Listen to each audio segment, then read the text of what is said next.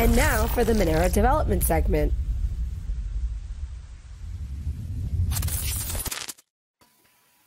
Hey, what's up? Man? How are you? I'm doing good. I'm just sorry, fanboying because you have Arctic Mind here, and I'm just like out of nowhere. I'm like Arctic Mind shows. I'm like Jesus, Doug's a heavy hitter.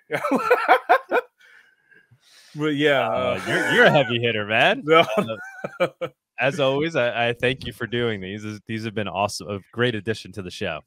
Yeah, no, it's just I remember when you called me about Anon Shop, and I was like, Doug, because I had like literally binged like all your stuff. I'm like, Doug wants to talk to me. I'm like, Jesus, what's going on here? But yeah, no, thanks for having me on. It's really great stuff. Sweet. What do you got for us this week? I know. Yeah, I know. Tuxedo asked me to talk about the Monero subscription service, but I forgot about that. But that's coming soon. Sorry, Tuxedo. Yeah. Oh yeah, Yeah, but this week I'm going to be talking about Teverdor, I guess, saves Tor from DOS. In theory, right? I know I'm being a bit dramatic. I don't think the code is in practice yet, but a lot of people are supporting it and is in the dev work right now. So I'm going to talk about that because, you know, we're talking about darknet markets. I know Body hinted at it. Thanks for the lead up, Body. And so I want to talk a little bit about that. I'll keep it quick. I know you got a lot of guests on today. I'm super excited for the conversation. But yeah, basically, hopefully you could stick around too, interact with the guests. But go ahead, take it away. Yeah, so this is big news. Yeah, basically, if you're not familiar with what's been going on with Tor, it was basically on their DDoS attack. I know Doug is also familiar with how nasty those can be, given their experience in Monerotopia. So basically, someone was flooding the network with requests, and it makes it super, super slow. So, which is a big issue because I know Body was getting at maybe someone is buying instantly on the darknet market and using Monero. So these are like actually life-saving sites and marketplaces that people need. So it's big issue if you can't use them. And basically, Teverdor is someone I need to give you a little more context. If you don't know what RandomX is, it's probably when I compare my favorite features about Monero is a close tie between RandomX and dynamic block scaling. So RandomX basically was added to Monero in 2019, and it was designed to stop ASICs and whatnot and stop spam on the network essentially. So basically what an ASIC is in Bitcoin, ASICs are what do the proof of work essentially. And that's not great for a cryptocurrency because it centralizes all the work, right? In order to be a Bitcoin miner, you need like a big factory. You need to go get contracts with the power regulators, all that stuff, which makes you a great target to be regulated, as we've seen in the United States, et cetera, et cetera. And this is actually hinted at in the by Satoshi, I believe, on a forum post. 1 CPU, 1 vote. And it basically helps decentralize the network. And it was worked on by Howard True, Need More Money, and Teverdor. So this just sets you up to what RandomX is and why it's relevant in this context. Am I going too fast? Any questions? No, this is good. This is a good awesome reminder. Yeah, so basically RandomX is amazing. I have a thread, shameless plug, in the right, talking about why it's important and why I think every cryptocurrency should have a version of its own RandomX.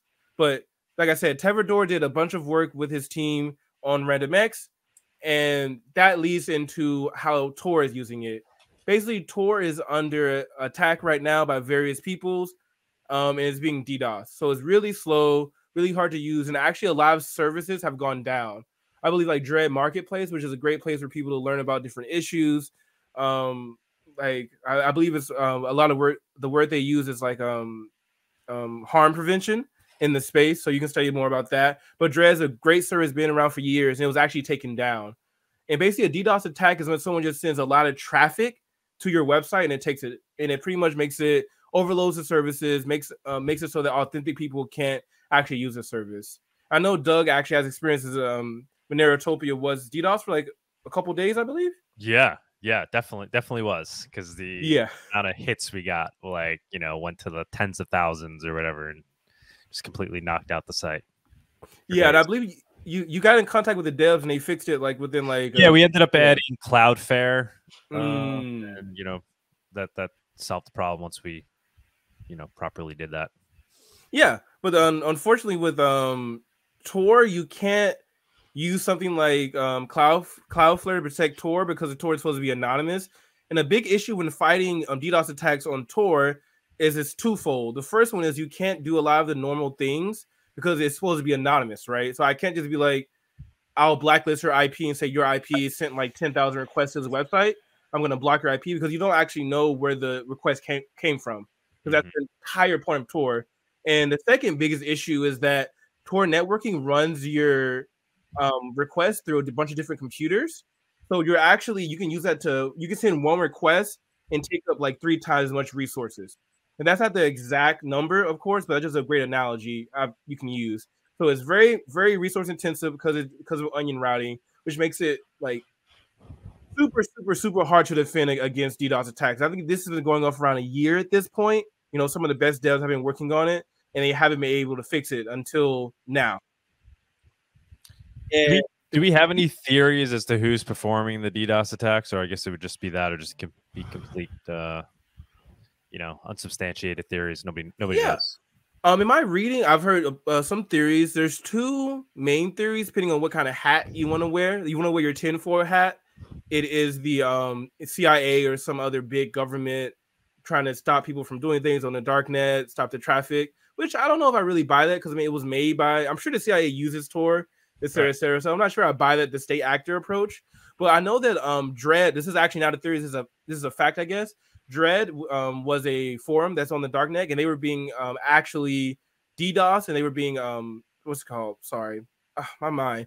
When someone demands money from you, not held hostage, extorted. Extorted, yep. Yeah, so they're basically saying, hey, we're going to DDoS your website, take you down unless you send us, 50 Monero, 100 Monero. And Dread's like, of course, you never pay terrorists because they just keep terrorizing you. So he's been working on his own stuff. I think Hug Bunter is the guy behind Dread, if you want to study that more. So I think it's basically probably, in my opinion, more likely someone's DDoSing different marketplaces and then holding them hostage, basically saying, pay us money or we DDoS you. That's my theory, right? So that's a pretty good one. I like that one. Yeah. So it's not mine. It's the one I read online that makes the most sense to me.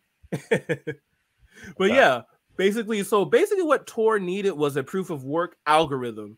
So right now, in order to send a connection on the network, you don't really need to pay anything, do anything. You need a computer, and that gets amplified. But right now, if you throw a proof of work algorithm on it, right, you have to actually do work to send a connection now.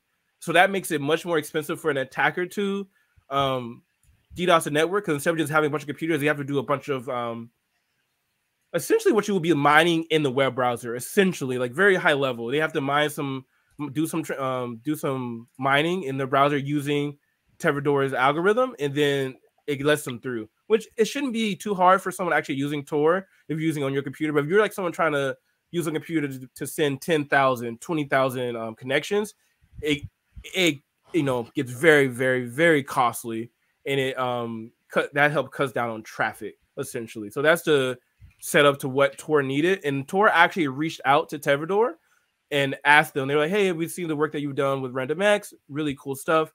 Could you make something like that, but for Tor?" And then basically after that, Tevrador stepped in and just review who Tevrador is. Tevrador worked on RandomX.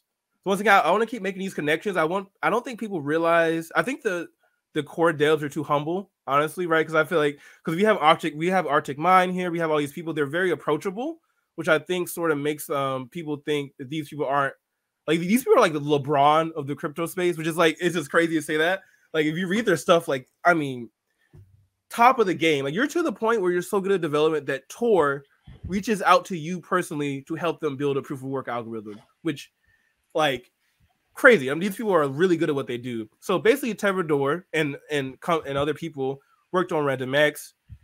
Tor reached out to Tevrador specifically to make a different algorithm. So Tevrador basically started by improving RandomX, and he had to deal with 2 major issues. The first issue was that unlike RandomX, is not meant for RandomX is meant for a browser, so it can't be too computationally heavy, right? You can't be verifications can't take forever. It needs to be pretty quick because you're running it in a browser. It might be on a phone even, so you can't be as heavy as RandomX is. And also another issue was that, sorry, I'm speaking faster than I'm thinking. But another issue is that it's in a browser, so it can't be as fast. And there's another issue. I'll come with it later. I forgot it right now. But basically, Tevrador took the design from RandomX and changed it and added it to, very interesting, to Zcash's old proof of work algorithm, which I forgot the name of it, but I think it was equal hash. Yeah. So it's basically I know Zcash is a bad word here, but Zcash tried to be ASIC resistant a couple years ago and it actually failed, which is another issue on that, why I feel what's going on with that. But Tevrador actually went and studied RandomX and took some parts from equal hash and created equal X. And it is made to be in a browser, and it's made to be have fast verification times and not be as heavy. But one thing about it is that it's not ASIC resistant as RandomX is, because it doesn't necessarily need it. Because in order to make an ASIC for this algorithm, it take like, I think Tevrador said like $28 million. And then once they, it was a lot of money. And then once they do make an ASIC, you can just fork the algorithm very easily, much easier than you can with a network, right? Because with Tor, in order to fork it, you just release a new update, and it takes like, everyone's running it, it's a new update. But when you're doing something like Monero, you can't go updating your algorithm every month, every week. It just they've had update. I think back in the day, I think updates came out every 6 months or like maybe every 8 months for it. And it was a big pain because people have to update their wallets, people have to update their servers. It's basically trying to update backend code is much harder than just updating a Tor browser, essentially. So it's not ASIC resistant, but it is optimized to run in a browser, which means it's not as heavy computationally wise, and it's not as heavy when it comes to verification time. And I think that's... Sorry, I'm speaking really fast. It's really cool stuff. Trying to condense it down here. Any questions? I went really fast. No worries, man. Tux, you got any questions? That is super cool. I'm glad that Tor's finally moving this direction, because I know people have been talking about this kind of thing for years. Because the first, I believe the first instance of a proof of work was it was Hashmail, I think is what it was called. Yes. Yeah, where you had to do a little bit of work, or like you had to pay or something in order to send an email.